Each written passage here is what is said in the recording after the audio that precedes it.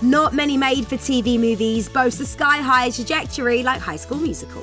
From its humble beginnings on the Disney Channel, it went on to launch 1,000 spin-offs and the careers of some of Hollywood's biggest stars. It brought musical theatre to a new generation and made it okay for other films and shows to start breaking into song. That's right, we said it. High School Musical walked so Glee could run. Shut up! So what was it about High School Musical that made it such a cultural phenomenon? If the story sounds familiar, that's because, well, it is. In fact, writer Peter Barsiconi took his cues from the OG High School Musical, Grease. But Grease itself has roots in even older love stories. The forbidden love arc goes right back through Romeo and Juliet to Greek mythology. It appeals to us because most of us have been there, and it never hurts more than that first time in high school. Behold the zoo animals heralding the new year. How tribal. Speaking of high school, the franchise continued a long line of on-screen portrayals of teen life. But despite using a classic format, High School Musical felt fresh because This school is about more than just young men in baggy shorts flinging balls for touchdowns. so many movies about school focus on the popular kids and their sports teams, or more recently on the nerdy ones who desperately want to be popular. In these films, there are always cliques and school comes across as strictly segregated. Even the drama geeks and the brainiacs suddenly think that they can talk to us. Given these persistent portrayals, it's easy to see why a lot of people worry that this is what school is going to be like. High School Musical showed us that in reality, life isn't like that. As Miss Davis says, the school is about more than sports teams and popularity. Zeke is baking creme brulee.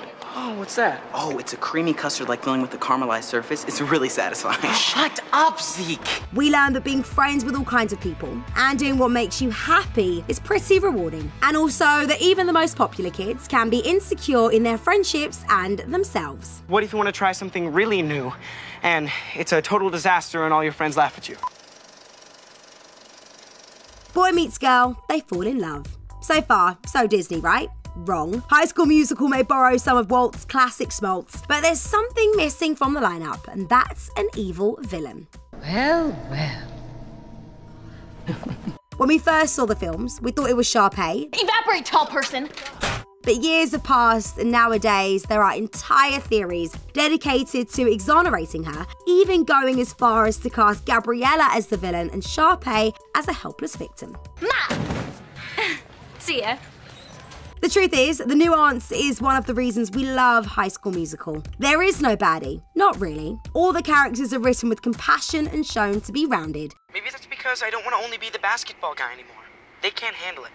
That's not my problem, it's theirs. Plus, the film's target audience stand to learn a lot from Sharpay. If you own any orange, get rid of it. Unlike Gabriella and Troy, who spend each movie hopelessly miscommunicating and breaking up. Who are we trying to kid? You've got your team and now I've got mine. Because of it, Sharpay knows exactly what she wants and isn't afraid to shout about it. You will sing some other time, though. With me. Promise? And let's not forget her contributions to normalizing the tweed suit for everyday high school wear. We stan a fashion icon. Give me a beat.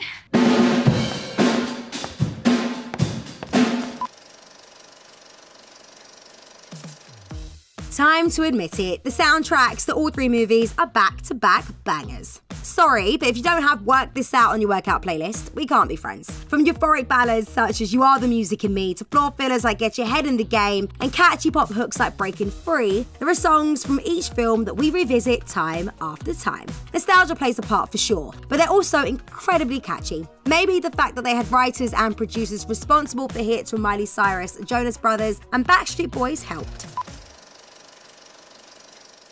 Look, all that being said, the movies weren't perfect. There was a lot of mixed messaging about how teen girls could expect to be treated in a relationship. Gabriella is not important. I'll forget about her. And about how winning was the most important thing. Congratulations, Wildcat! Oh, what about your team? We won too! Still, it laid the groundwork for more progressive high school movies. Part of why it was, and continues to be, so adored is because it gives the audience who grew up with it genuine issues to debate. Did you ever feel like there's this whole other person inside of you just looking for a way to come out? Not really, no. We love some of the fan theories that have popped up over the years.